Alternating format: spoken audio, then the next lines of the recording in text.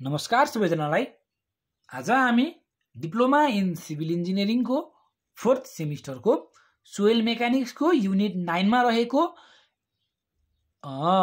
Earth pressure theory भन्ने लेसनसँग आधारित आज हामी लेक्चर 8 को भिडियो डिस्कस गर्न गइरहेका छौं।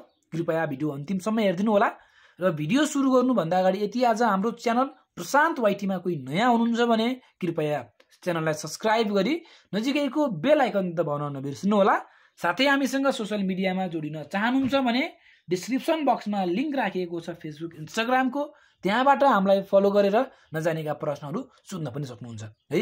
र आज यो भन्दा अगाडिको हिसाब भनेको जहिले पनि हाम्रो एक्टिभ अर्थ प्रेशरको थियो अथवा एक्टिभ को केस थियो भने अहिले हामीले गर्न गइरहेको हो प्यासिभ को केस हो। त्यही भएर ध्यान दिएर हेर्नु होला के फरक हुँदैछ त, एक्टिभमा के फरक हुन्छ, प्यासिभमा के फरक हुन्छ, यहाँबाट हेरेर हजुरले सिक्न सक्नुहुन्छ। अहिले हामी लेक्चर 8 मा छौं, जुन प्रश्न भनेको 2063 को रेगुलर ब्याक को क्वेशन नम्बर 6 को बी मा सोधेको प्रश्न है।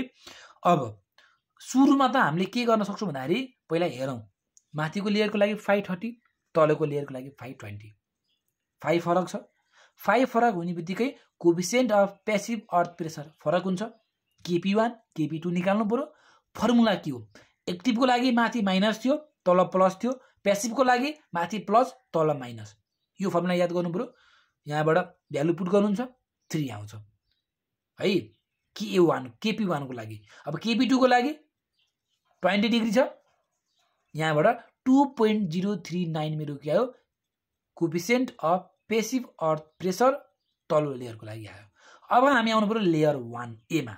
लेयर A मा हेर्छु भने माथिबाट केही लोड लागेको छैन, सिग्मा बी भनेको 0, वाटरले प्रेशर दिने कुरो भएन अथवा वाटरले स्ट्रेस दिने कुरो भएन, सिग्मा के रे यु भनेको 0। अब सिग्मा बी बार भनेको त माथिले माइनस तल्लो, सिग्मा बी बार भनेको 0 आइहाल्यो, यसलाई समस्या भएन। अब हामी लेयर बी मा हेर्ने हो भने जस्ट एबभ मा हेर्छु भने एउटा सोइलको प्रपर्टी छ, जस्ट बिलोमा हेर्छु भने अर्को सोइलको प्रपर्टिज छ। दिस प्रपर्टिज के भएको छ?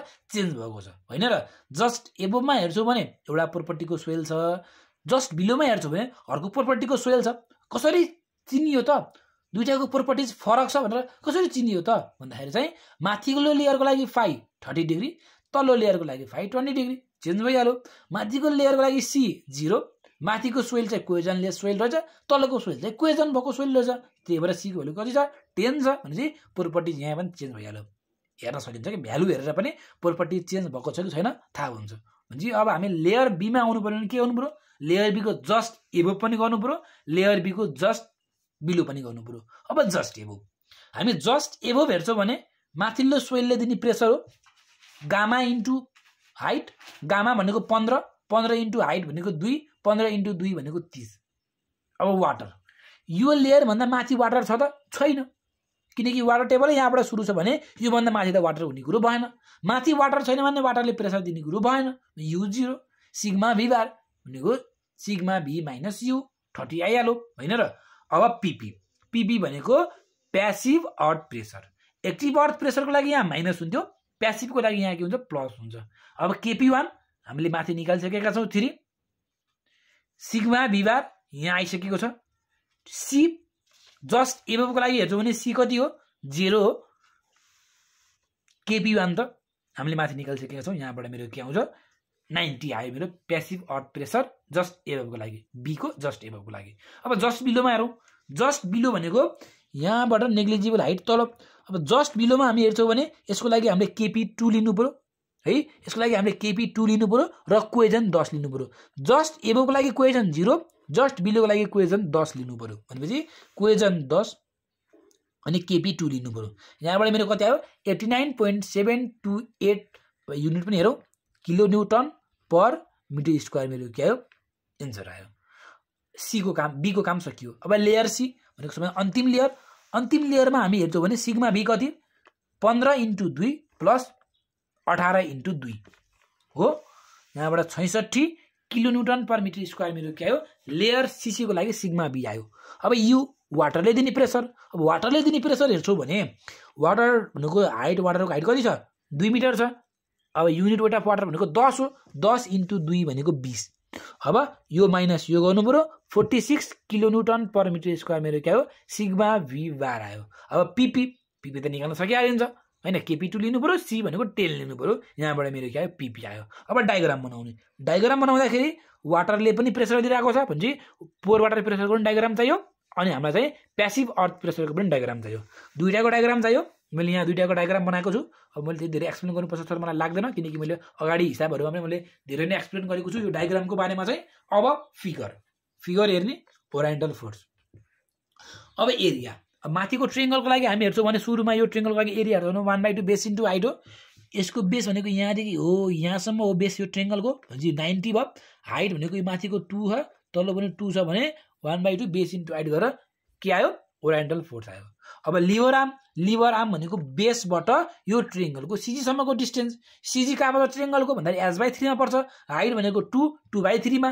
भने बेसबाट हेर्छु भने यो 2 + 2/3 गर्ने भने यहाँबाट 2.667 मेरो के आयो भन्दाखेरि चाहिँ मेरो चाहिँ लिभर आर्म आयो अब मोमेन्ट हेर्ने भने यो इन्टु यो मोमेन्ट आइहाल्छ हैन र फेरि फिगर 2 मा जाउँ यो रेक्टेंगल हो रेक्टेंगलको एरिया भनेको बेस इन्टु हाइट रेक्टेंगलको बेस भनेको यहाँदेखि यहाँसम्म हो यो पोइन्टको कोअर्डिनेट भनेको 89.728 हो जी 89.728 इन्टु हाइट भनेको 2 यहाँबाट मेरो के आयो एरिया आयो यसको अब सीजी हेर्छौ भने हैन यो रेक्टेंगलको हेर्छौ भने डेप्थ/2 मा पर्छ डेप्थको आधीमा हो डेप्थको आधी भनेको 2 को आधी भनेको 1 हो यहाँदेखि यहाँ भनेको 1 जी कति आयो 1 आयो यो इन्टु यो गरो यहाँ आइहाल्यो अब जाउँ 3 मा ट्रायंगल हो ट्रायंगलको 1/2 बेस इन्टु हाइट हो बेस भनेको यो ओर्डिनेट माइनस यो ओर्डिनेट गर्नु पर्यो 89 पोइन्ट किन हामीले जान्ने भनेको यहाँदेखि यहाँसम्म हो यहाँदेखि यहाँसम्मको निकाल्नको लागि यसको ओर्डिनेट भनेको 122 यसको ओर्डिनेट भनेको कति हो 89.728 भनेपछि यो माइनस यो गर्नु पर्यो यो आउँछ मलाई भनेपछि यहाँबाट ओर्डिनेट आयो इन्टु हाइट भनेको 1/2 बेस इन्टु हाइट हो 2 हो हाइट यहाँबाट मेरो कति आयो 32.662 आयो अब सीजी भनेको डेप्थ/2 मा हो अथवा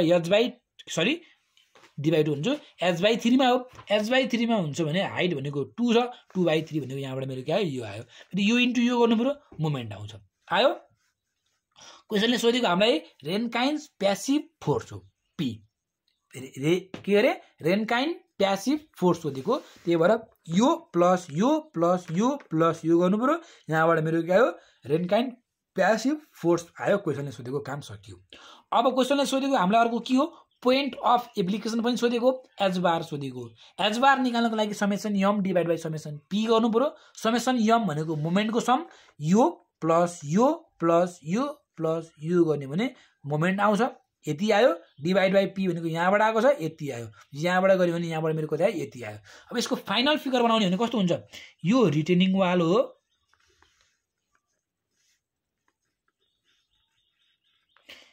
मेरो प्यासिभ अर्थ प्रेसर कति लागेको छ गरे 322.118 लागेको छ passive earth pressure point of application भनेको बेसबाट कति हाइटमा लागेको छ भन्दाखेरि 1.411 मिटर हाइटमा चाहिँ हाम्रो चाहिँ के गरेको छ रिजल्टेन्ट फोर्स चाहिँ लागेको छ बेसबाट 1.411 हाइट माथि चाहिँ हाम्रो रिजल्टेन्ट फोर्स 322.118 किलो न्यूटन पर मिटर स्क्वायर चाहिँ मेरो के गरेको छ रिजल्टेन्ट फोर्स लागेको छ भने यसरी हामीले के हो हाम्रो कन्क्लुजन फिगर हो जी यति नै हो लेक्चर 8 को हिसाब यति नै हो हैन अब यति गर्दैमा हाम्रो चाहिँ युनिट 9 एक्टिभ के रे अर्थ प्रेसर थ्योरीको हिसाब चाहिँ सकिन्छ अब यो भन्दा बढी हाम्रो हिसाब आउँदैन लेक्चर 9 हरु आउँदैन अन्तिम न्यूमेरिकल मेरो यो हो भिडियो कस्तो लाग्यो भिडियो मन पर्छ भने भिडियोलाई लाइक गरिदिनु होला सँगै पनि साथीहरुलाई शेयर गरिदिनु होला र प्रशान्त वैटी च्यानललाई सब्स्क्राइब गर्नुभएको छैन भने